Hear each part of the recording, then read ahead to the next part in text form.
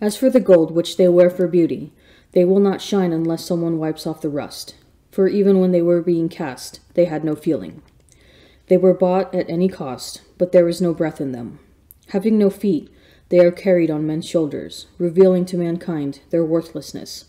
And those who serve them are ashamed, because through them these gods are made to stand, lest they fall to the ground. If anyone sets one of them upright, it cannot move of itself.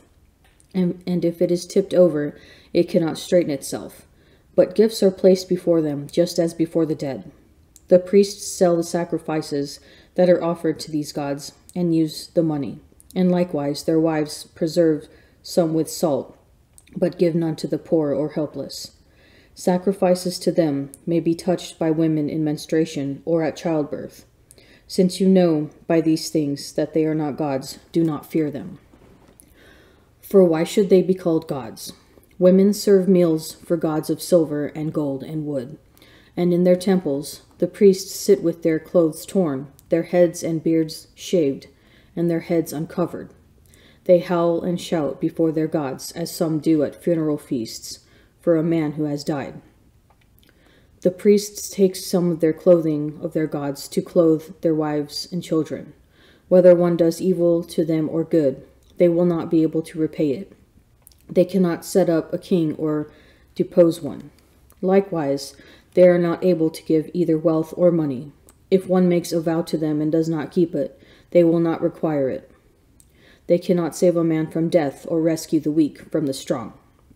They cannot restore sight to a blind man. They cannot rescue a man who is in distress. They cannot take pity on a widow or do good to an orphan. These things that are made of wood and overlaid with gold and silver are like stones from the mountain, and those who serve them will be put to shame. Why then must anyone think that they are gods or call them gods? Besides, even the Chaldeans themselves dishonor them. For when they see a mute man who cannot speak, they bring him and pray Bel that the man may speak, as though Bel were able to understand. Yet they themselves cannot perceive this, and abandon them, for they have no sense. And the women, with cords about them, sit along the passageways, burning bran for incense. And when one of them is led off by one of the passerby and is lain with, she derides the women next to her, because she was not as attractive as herself, and her cord was not broken. Whatever is done for them is false. Why then must anyone think that they are gods, or call them gods? They are made by carpenters and goldsmiths. They can be nothing but what the craftsmen wish them to be. The men that make them will certainly not live very long themselves. How then can the things that are made by them be gods? They have left only lies and reproach for those who come after. For when war or calamity comes upon them, the priests consult together as to where they can hide themselves in their gods. How then can one fail to see that these are not gods, for they cannot save themselves from war or calamity? Since they are made of wood and overlaid with gold and silver, it will afterward be known that they are false. It will be manifest to all the nations and kings that they are not gods, but the work of men's hands, and that there is no work for God in them. Who then can fail to know that they are not gods? For they cannot set up a king over a country or give reign to men. They cannot judge their own cause or deliver one who is wronged, for they have no power. They are like crows between heaven and earth. When fire breaks out in a temple of wooden gods overlaid with gold or silver, their priests will flee and escape, but the gods will be burned in two like beams. Besides, they can offer no resistance to a king or any enemies. Why then must anyone admit or think that they are gods?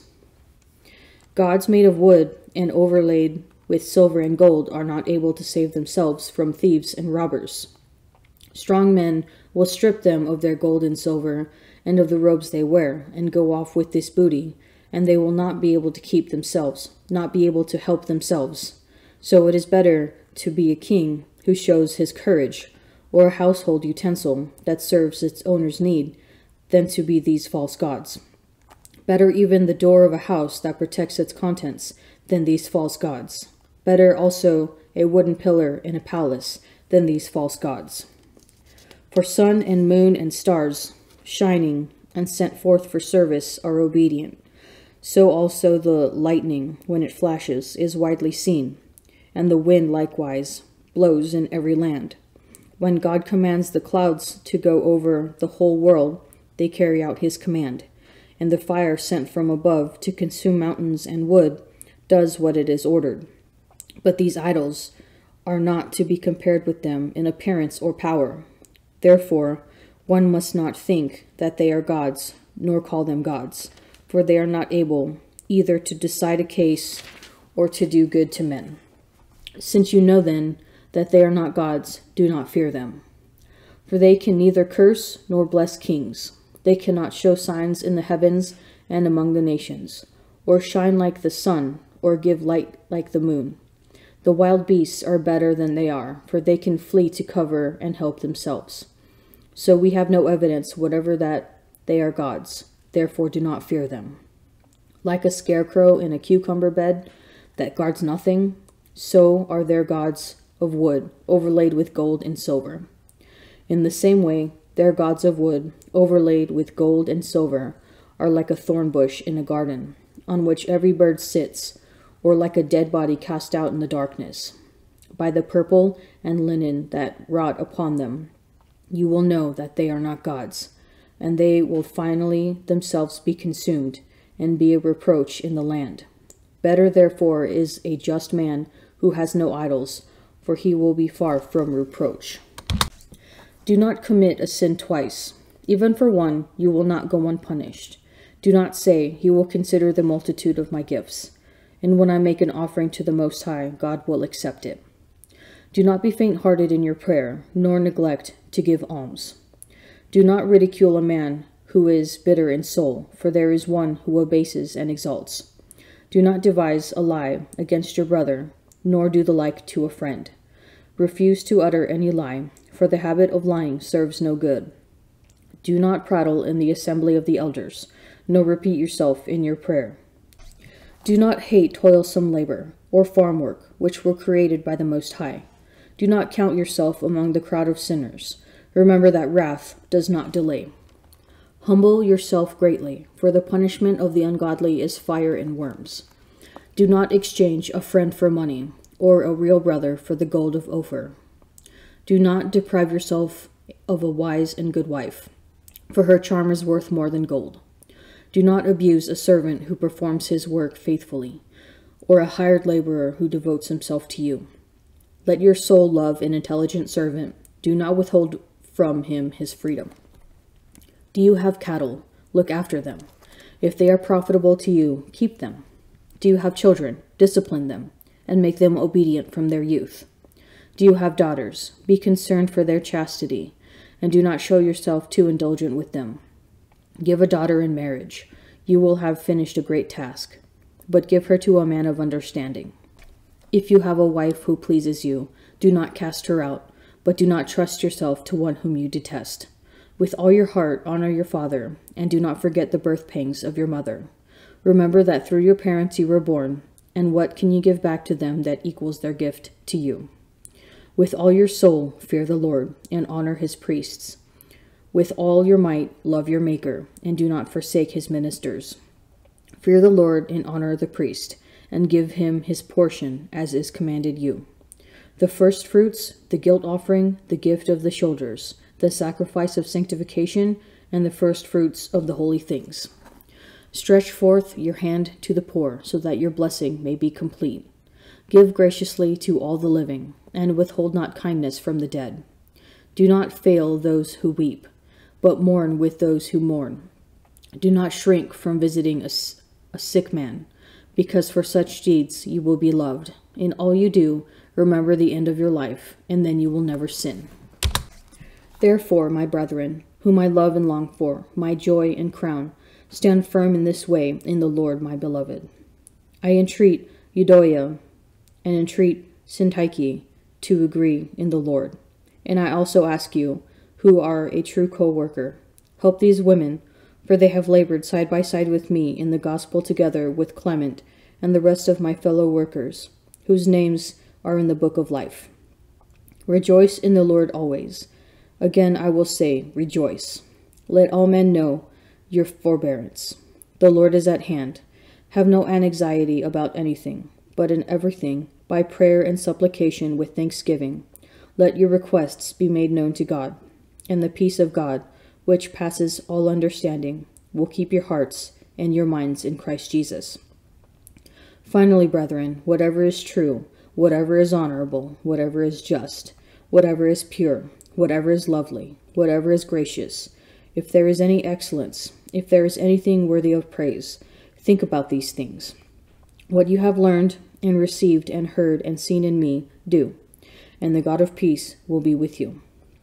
I rejoice in the Lord greatly that now at length you have received your concern for me, and you were indeed concerned for me, but you had no opportunity. Not that I complain of want, for I have learned, in whatever state I am, to be content. I know how to be abased, and I know how to abound.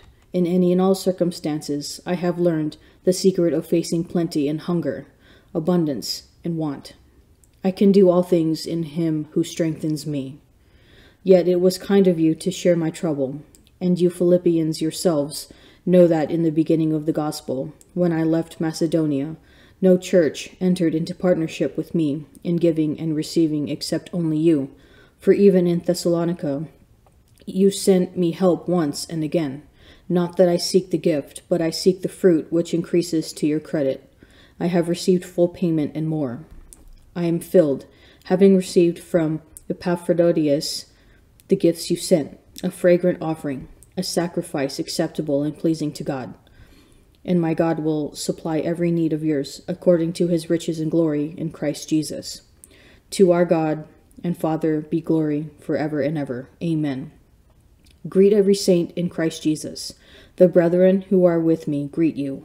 All the saints greet you, especially those of Caesar's household. The grace of the Lord Jesus Christ be with your spirit.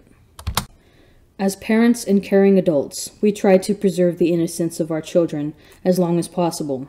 In our role as protectors, we may forget that we too need protection from things that are, at best, of no benefit to the salvation of our souls, and at worst, deadly. Oftentimes, we either don't know or don't believe that we are always under attack and being tempted by Satan. That's why St. Paul reminds the Philippians in his closing words to them to stay focused on the things of God, whatever is true, whatever is honorable, whatever is just. Think about these things. It's an enormously difficult task in a culture that prides itself on instant access to almost anything. Satan longs to see the destruction of as many souls as possible and will use whatever means necessary to accomplish this task. We must remember that each one of us is a child of God, made in his image and likeness, and a temple of the Holy Spirit. We need to be as diligent at guarding ourselves as we are as of our children. If it seems an impossible task, remember St. Paul's words, I can do all things in him who strengthens me. What is one way that you can practice custody of the senses today?